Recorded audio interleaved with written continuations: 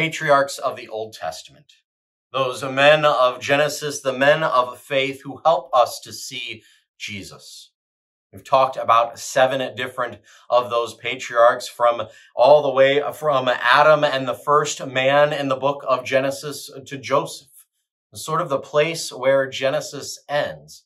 But there's one final person in Genesis, one final patriarch that we ought to talk about.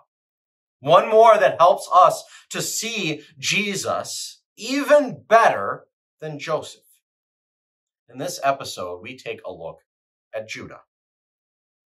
Jesus comes not from the line of Joseph, not from the favorite son of Israel like you might expect, but he comes from the tribe of Judah. Because as much as Jesus is about overcoming death, as much as Jesus is about conquering evil and defeating death and the devil and winning victory over all of these things, he's more than just Joseph. He's more than just his resurrection. He's Judah.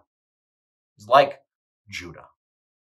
We see Judah as he offers himself in the place of Benjamin, the other favorite son of Israel, when they are tested, when the brothers are tested and Joseph demands that Benjamin come back to Egypt with them. Their father doesn't want to let him go because he's afraid he won't come back. Judah offers himself. Judah offers to take on any evil that would befall Benjamin upon himself so that Benjamin might be saved. He swears. He puts his life on the line for Benjamin, takes an oath to his father so that Benjamin is safe.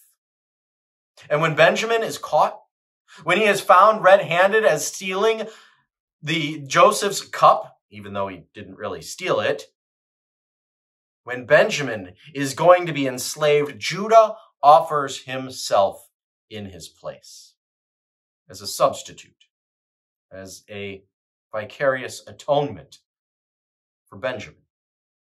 That is who Jesus is. Jesus comes not just to defeat and overcome and put to death and overcome the devil and the grave, but he comes for you. The most important thing that Jesus is yours. Your Savior, on your behalf, in your place. He suffers for you, that you might be saved, that you might have life, that you might live with the Father for eternity.